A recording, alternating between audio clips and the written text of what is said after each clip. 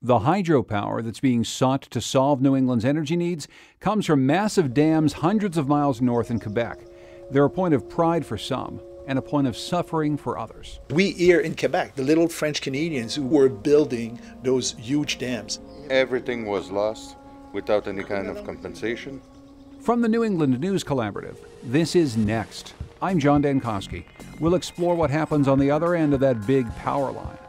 We'll also look into a law aimed at fair and impartial policing and what it means for immigrants in Vermont. The law enforcement agents that are working on Vermont tax dollars are helping to deport our immigrant neighbors. It doesn't make any sense at all.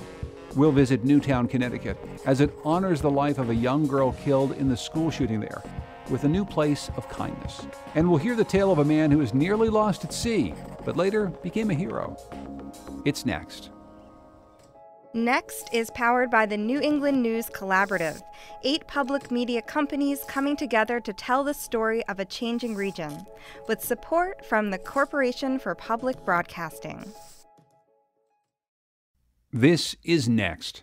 I'm John Dankowski. We've been covering the way that local police, federal border officials, and immigrant communities interact in the area south of the border between Quebec and New England. U.S. Border Patrol, as we've learned, has a jurisdiction that extends 100 miles into Vermont, Maine, and New Hampshire. But now the ACLU of New Hampshire is challenging some checkpoints set up by the agency on I-93 over the summer. The group says that those stops violated the state's constitution, as NHPR's Todd Bookman reports. During multi-day checkpoints in August and then again in September, Border Patrol agents stopped cars near the town of Woodstock, which is about 75 miles south of the Canadian border. Along with the detention of more than 24 undocumented immigrants, Border Patrol and local law enforcement also made arrests for drug charges. But Gilles Bissonnette, legal director for the ACLU, says those stops and the use of drug-sniffing dogs violated the state constitution because there was no warrant or reasonable suspicion. So we just think this is incredibly problematic, and it hardly is consistent with New Hampshire's live free or die approach to these issues. The ACLU has filed a motion in district court on behalf of 18 legal residents who face drug charges following the checkpoints. A hearing on the matter is scheduled for January. That's Todd Bookman reporting. Now, when a local sheriff in northern Vermont pulled over 2 Mexican farm workers last August for a traffic violation, he immediately called for Border Patrol. The 2 farm workers will soon be deported, and immigrant rights advocates say more detentions and deportations are likely under a new Vermont policy that governs the cooperation between state and federal law enforcement. Fueling this debate is body cam video of this August traffic stop, as John Dillon of VPR reports. What do blue lights mean? It means pull over and stop. Just have a seat in your vehicle. Have a seat in your vehicle. Go inside, sir, please. Stay put. Stay put. Stay in the vehicle. The 2 farm workers in a green Dodge pickup were driving home when they were pulled over by a county sheriff's officer who noticed the truck had passenger car plates, not the truck plates required in Vermont. The stop was captured on body cam video. The men don't speak English, and a woman on the scene interprets. And he don't have driver's 13. license. No license? No, and he don't have that. You said a Romeo unit. Back up, please. Just he have that title. 1113, ma'am. About 2.5 miles from Boston Post. 10-4. Still send a Romeo unit, please. Central. The officer asked for a Romeo unit, referring to a federal Border Patrol station in nearby Richford. Soon, the Border Patrol arrives on the scene, and a federal agent named Steve asks to question the 2 farm workers. You good with me talking to him, or Sure. Do you want his ID first, or? I'm just gonna ask him what he is. These Okay. guys say they're permanent residents. So Okay. I doubt it, but Okay. The other guy, does he have ID? Do you know? Or? The local officer starts to write up a traffic ticket, and then he lets the feds take over. Well, after I give him this ticket, I'm done with him. Unless you guys want me to stick around. Want to stick around for a little bit? Help you out. Okay. All right. Thanks, man. On the video, the federal agent can be heard referring to some of the immigrants as wet, an apparent reference to the pejorative slur wet back. Did he say that she's not sure if he's not sure if she's wet? For Will Lambeck of the advocacy group Migrant Justice, What happened that August evening is deeply disturbing. The two men, a father and son, were taken into federal custody. Lambeck says they will soon be deported. The law enforcement agents that are working on Vermont tax dollars are helping to deport our immigrant neighbors. It doesn't make any sense at all. Lambeck is concerned that revisions to the state's fair and impartial policing policy will make it more likely that local police will share a person's immigration status with federal authorities. He and other advocates were pushing for a stringent prohibition on this kind of cooperation, but the final version of the policy allows sharing of information on immigration status. This opens up the door to the sort of activity that we saw in Franklin County in August. There is no difference in terms of protections. We are not interested in having there be losses of protection. Major Ingrid Jonas is Support Services Commander at the Vermont State Police and leads the agency's work on fair and impartial policing. She strongly disagrees with Lambeck's interpretation of the policy. She says she's only now become aware of the video of the traffic stop. She says the incident needs to be investigated, but her initial impression is the stop does not square with standards of fair and impartial policing. In the previous policy, that would have been completely improper. So I don't see where that example is a good example of anything that wouldn't have been covered in basic proper policing practices 101. Jonas points out that anything the state issues cannot conflict with federal law, which says the state cannot ban cooperation on immigration. But the new state policy also says local police should have, quote, no obligation to share immigration status unless it's needed to protect public safety. And Jonas says victims of crime need to trust local police, and the Vermont cops have no intention of serving as an enforcement arm for federal immigration officials. That's Vermont Public Radio's John Dillon reporting. Steve Zind contributed to that story.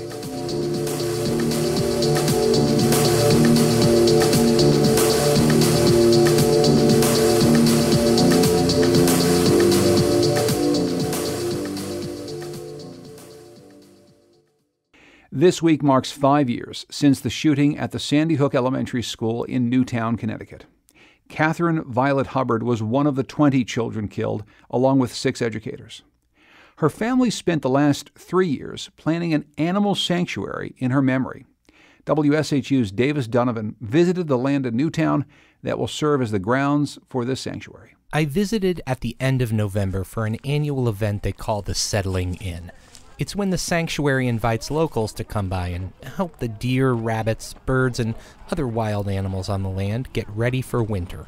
Days like today really remind us of the opportunities and obligations that we have to care for the animals that we share the earth with. Jenny Hubbard is Catherine's mom, and she oversees the sanctuary.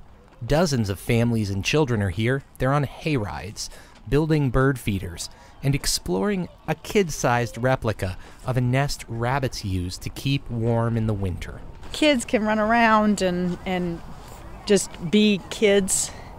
We just love it. The meadows are all hayed. It's a special day. One of the most popular attractions is a pumpkin catapult. Kids line up to drop in a pumpkin and watch it launch off into a nearby field.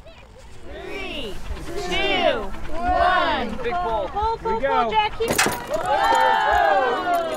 The pumpkins that people have for Thanksgiving don't need to go to the dump. They don't need to go into garbage cans. They can actually go into our meadows, and they help feed the animals over winter. This land once belonged to the state of Connecticut, which gave it to the Hubbard Family Foundation in 2014. A local animal rescue center had a suggestion for them.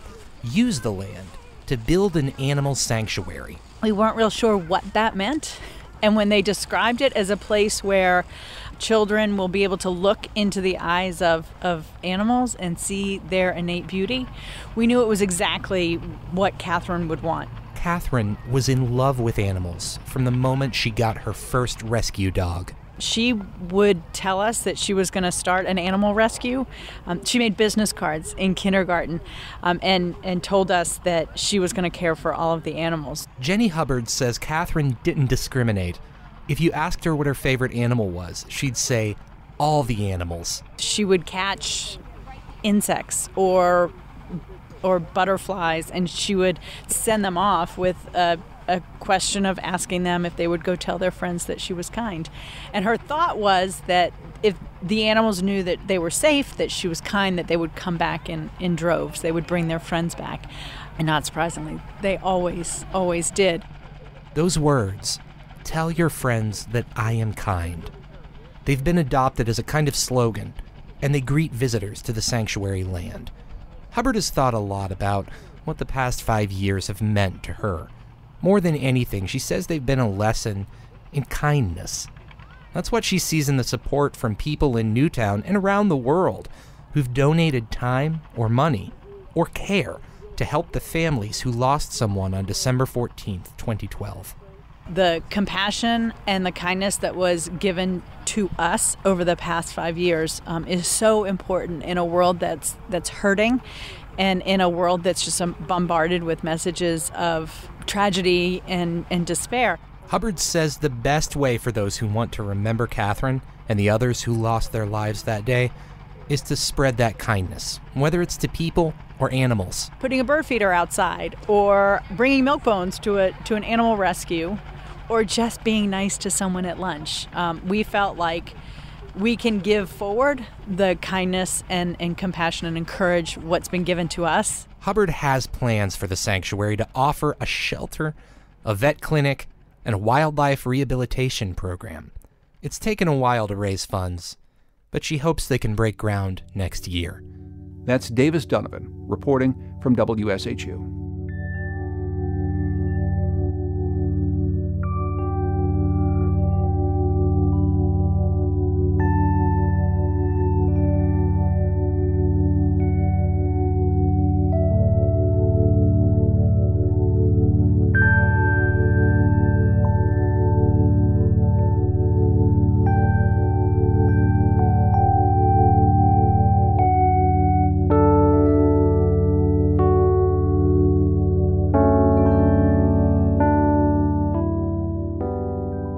Coming up, hydropower from the north and the complicated history that comes with it.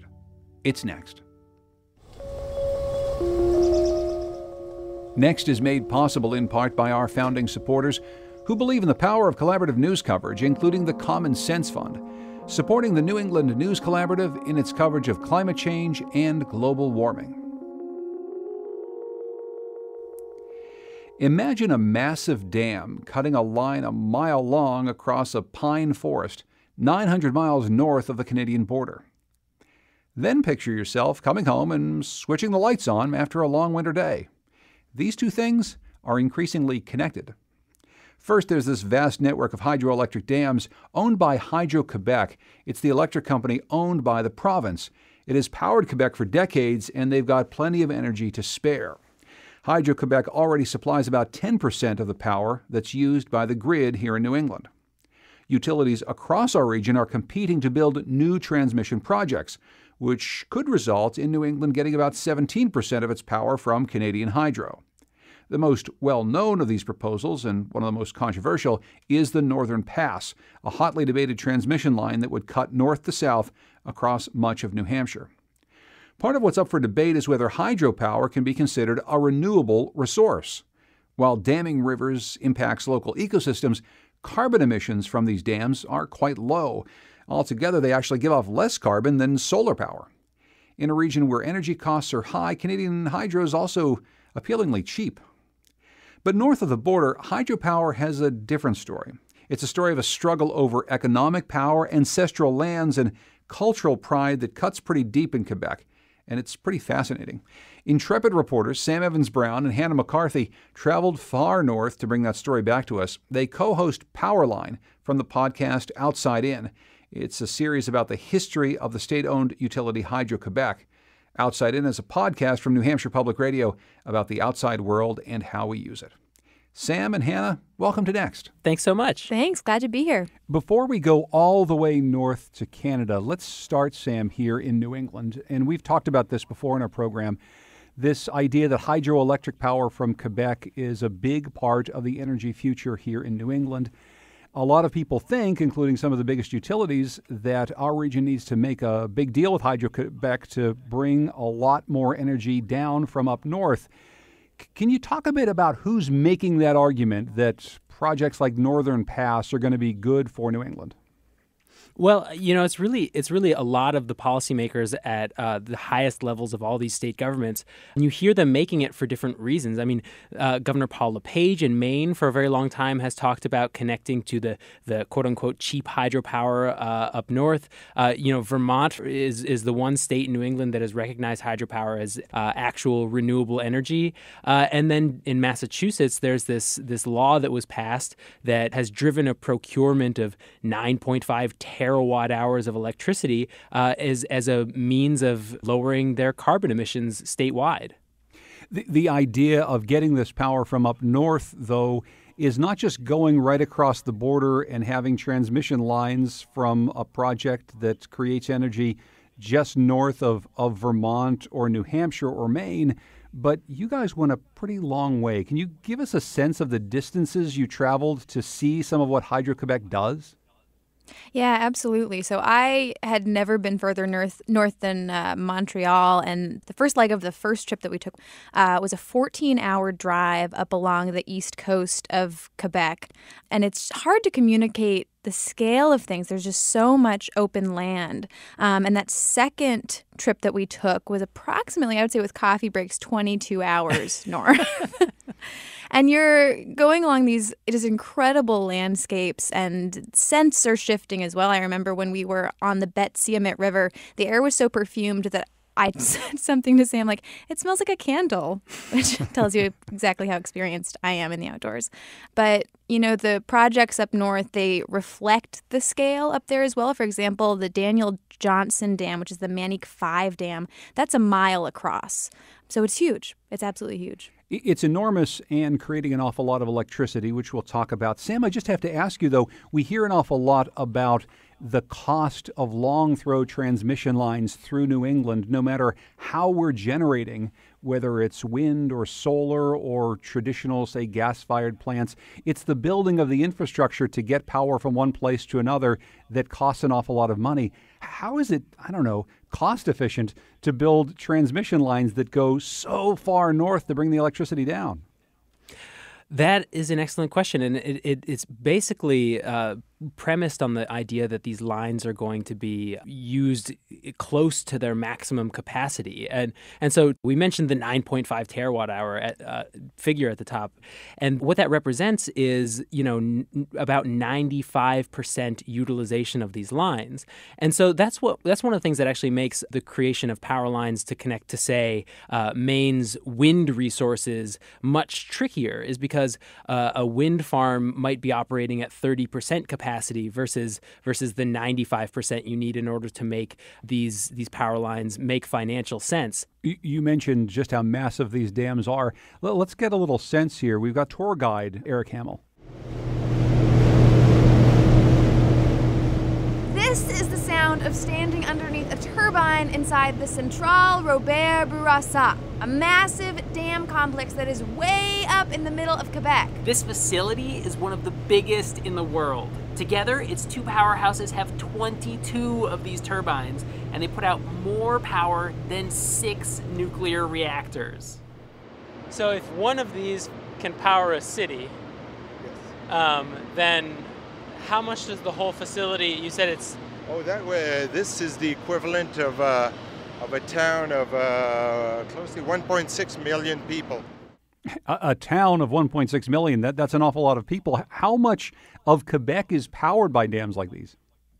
Well, so Quebec gets 99% of its electricity from hydropower, and when we talk about electricity in the Northeast, you're thinking about light bulbs and computers and smartphones. But in Quebec, the electricity is so inexpensive that something like 70% of the homes actually heat their space with electricity. So that would be very expensive down here in New England. But because the rates are so low in Quebec, many people have opted to install electric heat, even in that very cold climate. So it's really a shocking chunk of the province's energy. New England, for instance, on a peak day will require 28 gigawatts of power. Quebec is more like 36 gigawatts, even though there are fewer people in that region. I think that what you just said maybe gets to the question of why hydropower is something that is so important to Quebec, but maybe something that's not as important as it once was to New England. We just don't have the types of resources that we used to. I mean, right now we're talking about tearing down old dams that haven't been in use for 100 years instead of building new ones, but they just keep building and keep generating hydropower up there. 3% of the world's fresh water is in the Quebec province. And so, they see this as their sort of their patrimony. That's something there to take advantage of to further the wealth of the province. And let's talk through that history. Hydro-Quebec is an electric company, but it's also something that's a bit bigger than that. Hydro-Quebec is part of the government of Quebec, and it's uniquely tied to the culture there in a way that you explore in this series that we don't really understand. I mean, we don't tend to have a positive relationship with our utility companies, but people in Quebec really love Hydro-Quebec. Tell us a bit about what you've learned. Yeah, so before the 50s and 60s, 1950s and 60s in Quebec, French Canadians, although they were the majority in Quebec, were kind of this economic underclass. So utility companies were really dominated by Anglican and American Canadian people. So with the establishment of the Parti Quebecois and the nationalization of hydropower in the province, what you had happening was this massive power shift where suddenly French Canadians were in charge of their own massive utility, and it also meant that they were creating tons of jobs for these French Canadians to go work on these job sites where, say they'd worked at a hydropower facility before, they would be working at a facility where their language wasn't spoken. Now you had, French being spoken at all of these job sites. I want to play a piece of tape from one of your stories with the political science professor. His name is Daniel Saleh. He's from Concordia University in Montreal, talking a bit about how the province came to own this electric utility. When I was a kid in the 1960s, they were building the Manicouagan Dam. I can remember that it was something really to be proud of, because we here in Quebec, the little French Canadians who were, just a generation before, were hardly able to amount to anything economically.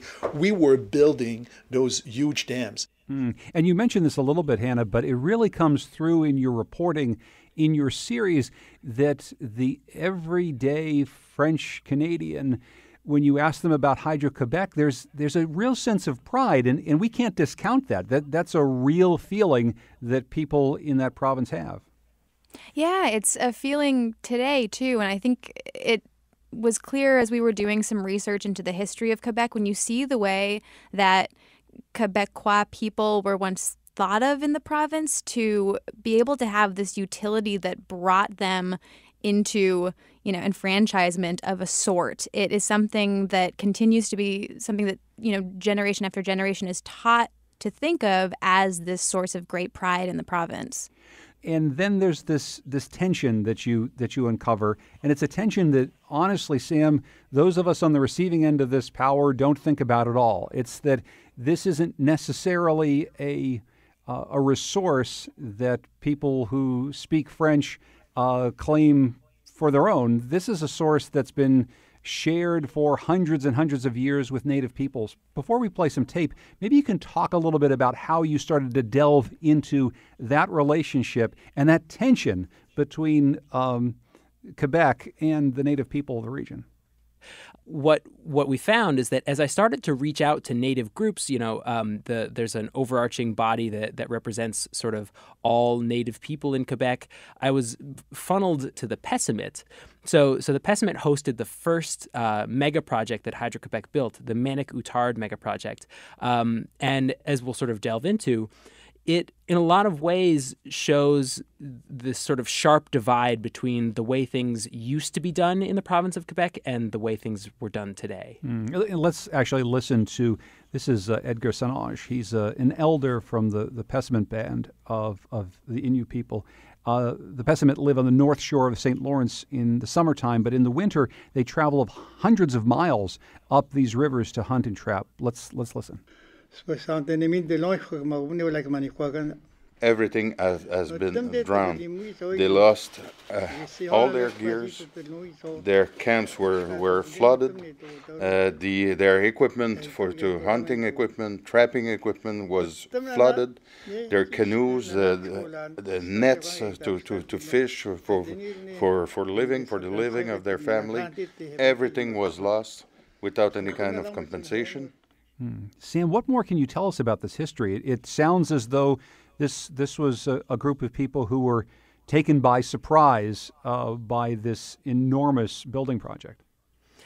Yeah, we spoke to a room full of elders of the Pessamit community, and basically what they say is that they were never notified in any way that these projects were going to be built, and so they found them by sort of heading upstream in the fall and coming across the construction sites in the midst of their trip up into their winter hunting and trapping territories.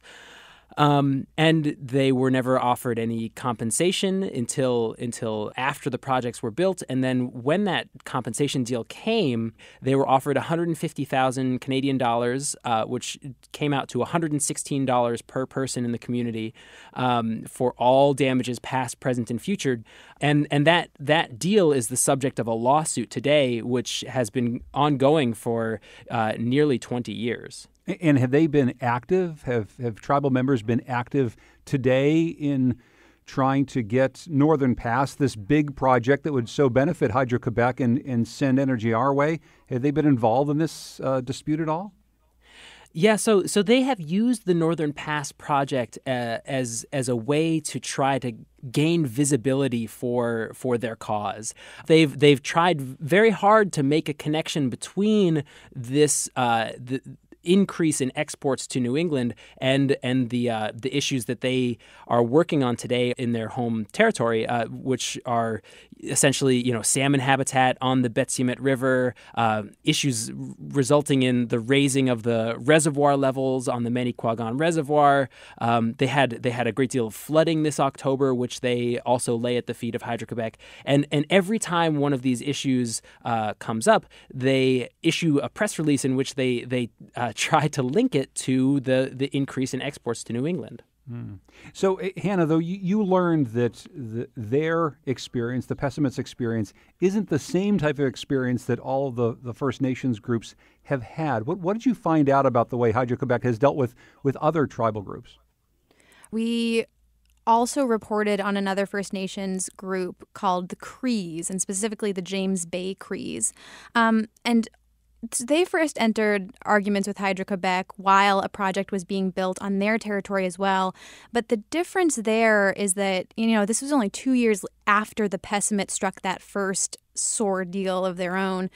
The difference with the Crees was that they banded together and they brought Hydro-Quebec to court, and over the course of a lot of negotiating, they developed what became this massive 400-page agreement called the James Bay Northern Quebec Agreement. And this is just full of provisions for local government and education and social services and future rights to negotiations, and also compensation for $135 million. So if you compare that to what happened to the Pessamit, the Cree were, in addition to getting about 900 times the compensation for this project, also receiving all sorts of other services granted from Hydro-Quebec. And then when they were dissatisfied with the way that Hydro-Quebec implemented that, they launched a whole other series of protests that resulted in another landmark deal, which included a lot of provisions, but also $3.5 billion worth of compensation over 50 years. At least from what they're telling you today, Hydro-Quebec says they're acting as a different type of company than the one that took a lot of this land, worked against the interests of some First Nations groups back in the 1960s. You have here Sonia Burgess. She works for Hydro-Quebec way out in the eastern part of the province where they're building the latest mega project. Here she talks a little bit about the work that they're trying to do with tribal communities there. My job is to ensure that the agreement signed by the people of Equinechit and the hydro objectives are met. They don't put up with any crap from hydro, you know? They don't. And that's okay. They with every partnership, you know, you want something, they want something, and we communicate. Do you guys get the sense that that's actually what's happening on the ground, that the tribal groups are able to communicate with Hydro-Quebec and they're really hearing their concerns? I would say in terms of Hydro-Quebec side of things, you know, are they doing more than they've ever done before to communicate with and touch base with these First Nations communities? Yes, but especially in terms of the pessimist, whether or not these First Nations people are getting what they want from Hydro-Quebec, I think is a little bit of a murkier question because they're so entrenched in all of their past grievances with the company. So even what's done now by Hydro-Quebec can't really make up for what went on in the past or mean that they're going to have this rosy relationship with the company despite company outreach. I'm wondering, Sam, if you feel as though the arguments that have been raised by Native peoples in your series and that have been made over decades are resonating at all with people here in New England who are making decisions about a project like Northern Pass and whether or not we should be taking electricity that's coming from an area that's been in so much dispute. I don't know. I've talked to you about this before. I think about the place where I grew up in western Pennsylvania and West Virginia, where an awful lot of open farmland is being fracked for cheap natural gas. And when we expand natural gas here, we often say, well, it's a cheap commodity. But the fact of the matter is that something's got to happen on the other end of it. So is any of these questions about what's happening on the other end of hydro, is it resonating at all in New Hampshire today? Well, I'd say the answer to that is yes and no. And where you do see it resonating is with the opponents to these power lines. They are very happy to take the messages that Native communities in Quebec and other provinces supply to them and use them and integrate them into their messaging as part of their continued opposition to these projects. However, I think what I'm hearing from policymakers is that, you know, really that is a decision to be left to Quebec. They call this siting concerns. If Quebec wants to build a dam, if they want to say yes to the siting of one of these hydro projects, then that's their decision to make. And it's up to us to decide whether or not we want to connect to that resource once it's built. And it's just sort of a question of sovereignty, who's in charge of decisions where.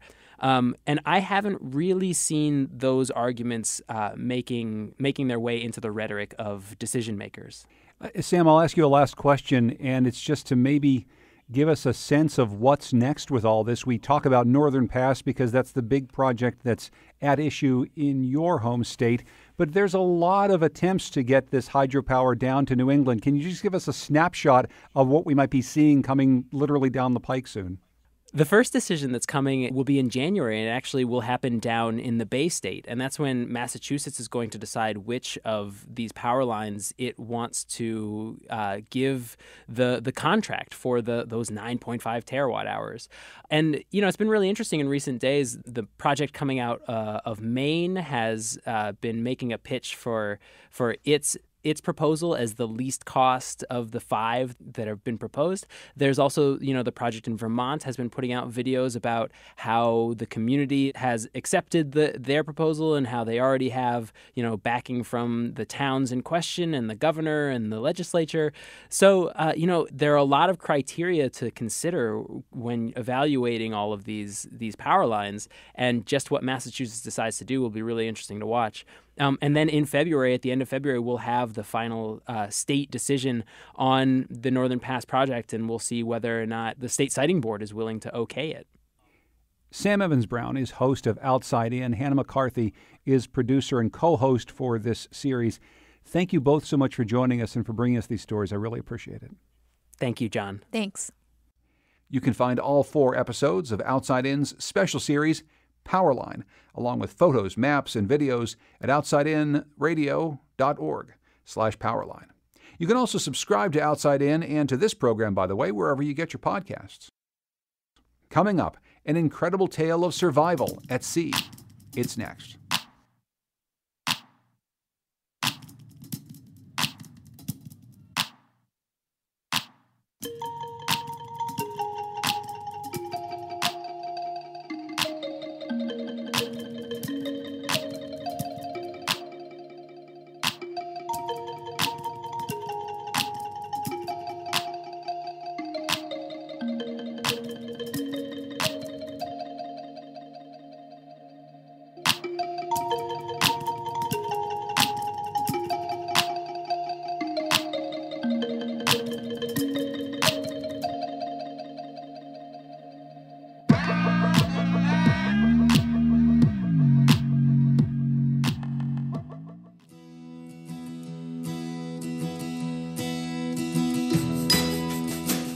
Next is made possible in part by our founding supporters who believe in the power of collaborative news coverage, including the John Merck Fund, supporting the New England News Collaborative in its coverage of climate and clean energy.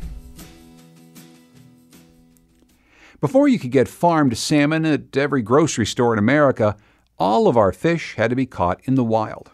For thousands of men drawn to Gloucester, Massachusetts to work in the fishing industry, that meant long and dangerous journeys into the North Atlantic. It's still a very dangerous job, but just imagine what it was like more than 100 years ago.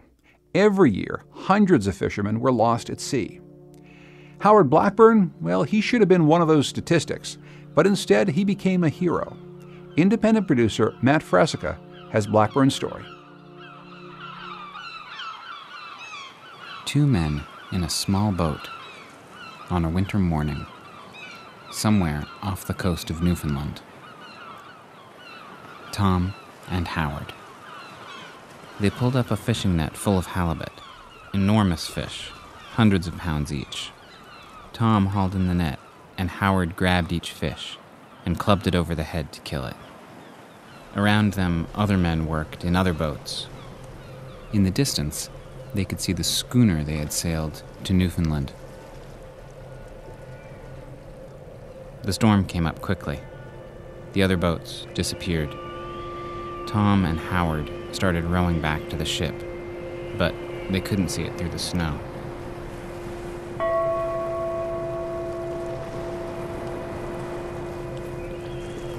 Night fell and the snow let up, and they could see a light in the ship's rigging, but the wind and the waves kept pushing them away. We put every ounce we had on the end of the oars. No use. The wind was too strong and the sea too rough. The vessel's light stayed just as far away. They set anchor to wait out the wind. All night, waves filled up the boat as fast as Tom and Howard could bail it. At daylight, we looked for the vessel. There was no vessel. Howard and Tom were both from the Atlantic coast of Canada. Tom from Newfoundland, Howard from Nova Scotia. And they had both gone to Gloucester, Massachusetts, to join the fishing fleet. Gloucester was the center of the North Atlantic fishing industry, big business, back when the ocean was teeming with fish. And dangerous business. In 1883, the year Tom and Howard lost sight of their ship, 209 fishermen from Gloucester died at sea. Many left families behind. Tom and Howard took turns bailing out the boat and bashing ice off its sides with the bat. Howard took his thick mittens off to get a better grip. The next minute, he looked around for the mittens in the boat. Tom had pitched them over the side in a bailer full of water. Tom pointed to Howard's hands. They had turned white. What would happen if they froze up? If we lived through the gale? Tom would have to row ashore alone. or if the vessel should chance to come along and pick us up, they would find one man at the oars and the other sitting like a dummy on the thwarts. Howard's hands were freezing solid. Slowly, he wrapped them around the oars, making 2 frozen claws. There now. I'll be ready to do a dory mate's full share. As the second night fell, Tom stopped bailing. He only said, "What's the use, Howard? We can't live till morning, and we might as well go first as last." Howard kept bailing all night. By morning, Tom was dead.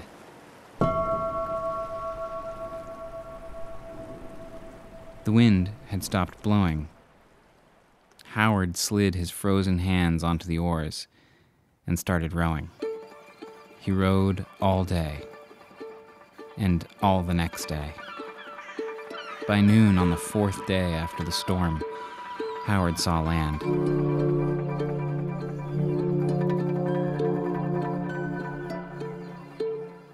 Around dark, he spotted a shack on the bank. It was abandoned and full of snow. He spent the night pacing, trying not to fall asleep, eating snow to quench the thirst he had built up over 4 days on the water. The next day, Howard rowed up a river and found a tiny village. This was Little River, Newfoundland. A family took him into their log cabin and dressed his hands. It took days for them to thaw out, and when they did, Howard lost all of his fingers, except a stub of both thumbs. The family shared their food with Howard, but the town of Little River was close to starvation that winter. All they had to eat was flour, cornmeal, and salt cod. Villagers started eating their dogs. Howard's story began to spread outside of Little River. A ship of seal hunters came to see him. They left behind enough food to keep the villagers alive until spring. On April 23rd, 4 months after he'd gone astray, Howard was bundled up in a sail and carried onto a boat on his way home. Howard made his way back to Gloucester. In his absence, he'd become a celebrity. Those other 209 men lost at sea that year weren't coming back. But Howard was the one who lived. He'd come back from the dead. The owners of the halibut ship he'd sailed on made a point of paying him his share of the earnings. The local newspaper took up a collection. They raised $500. People expected this fisherman with no fingers would need the money to live on. Instead, Howard used it to set up a cigar shop. The shop did well. The following Christmas, Howard went into the newspaper office. He wanted to donate $500 to the families of fishermen who died at sea. It became a habit. Every year, Howard would give away extravagant amounts of food and money to folks who needed it. And every year, he'd send a shipment of food to Little River. He opened a tavern and entertained sailors by telling his story and picking up quarters off the bar using the flat of his hand. But something was missing. The story of his great adventure began to grow old. His days as a tavern keeper blended together. Howard wondered if all the significant, exciting things that would happen in his life were in the past. He organized an expedition to the Klondike Gold Rush and sailed around the tip of South America and up to San Francisco. He didn't make it to Alaska. He fell out with the rest of the crew and took the train back to Gloucester. But the trip proved to Howard that he could still sail, even without fingers. Really, the problem had just been other people. That's when Howard's second act started. He decided to sail on his own across the Atlantic Ocean. It had been done before by 5 different men, although never by someone without fingers. He bought a 30-foot sailboat that he named the Great Western and left Gloucester Harbor in June 1899. Almost immediately, the wind died. Howard was stuck in fog. His right foot started to hurt. The pain climbed up his leg. For 8 days, he went nowhere, sick with pain, unable to eat. Finally, he decided he had had enough and turned the Great Western back toward land. But the fog was so thick, he was afraid he'd hit rocks. Then, the wind came back. Howard started feeling a bit better. He ate something. The pain subsided. He put up the sails and headed out to the open ocean. One day, a passing steamship hailed Howard and asked if he needed anything. I had not heard the sound of a human voice for about 30 days. My own voice sounded so disagreeable when answering them that I made up my mind that I would never let an hour go by without saying something. So after that, whenever anything had to be done, I would give orders to do so and then go do it myself. On August 18th, 62 days after leaving home, Howard sailed into Gloucester, England. He drew a crowd. News of Howard's attempt to sail across the ocean had preceded him. There were speeches, toasts, a reception at a fancy hotel. Howard visited London and Paris before heading home. He didn't sail back. He booked passage on a Cunard ocean liner instead. And he was ready with stories to regale the newspapermen in Gloucester with when he got back. A couple of years passed. Howard got restless. In June 1901, he headed out again on his own. On the day he left, he held a press conference. A business house sent one of their clerks to me and wanted me to put their advertisement on my sale, promising me to give me adequate compensation. This I took as an insult. I'm not going for money, but for my own enjoyment. Had they given the Addison Gilbert Hospital $100, they could have covered my boat with ads. Howard got beaten back by heavy storms. Days at a time, he sat at the tiller in the gale, unable to take a break to sleep or eat. But when steamers came along and offered to take him aboard, he refused. On July 18th, he reached Portugal. It had taken him just 39 days, the record for a solo Atlantic crossing. At 24, Howard Blackburn managed to survive an unimaginable ordeal through the force of his will. And it had made him a celebrity. It would be perfectly understandable for him to stand behind his bar and retell the story for the rest of his life. But something drove Blackburn back out to sea. Something about that danger. Being alone against the ocean made him feel alive. And he liked having stories written about him in the newspaper when he got back. So, 20 years after coming back from the dead, he went out, again and again, to face the same ocean that had taken Tom Welch and thousands of others. And again, Howard Blackburn came back.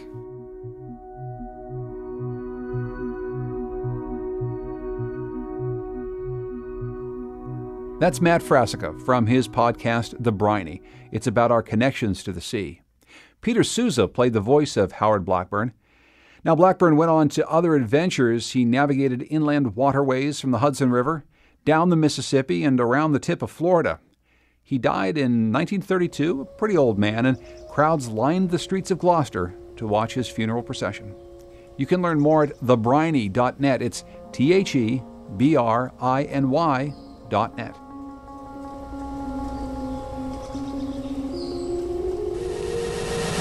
Next is produced at WNPR by Andrea Maraskin. The executive producer is Katie Tolarski.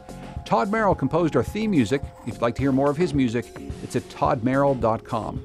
Thanks also to the band Goodnight Blue Moon for their song, New England.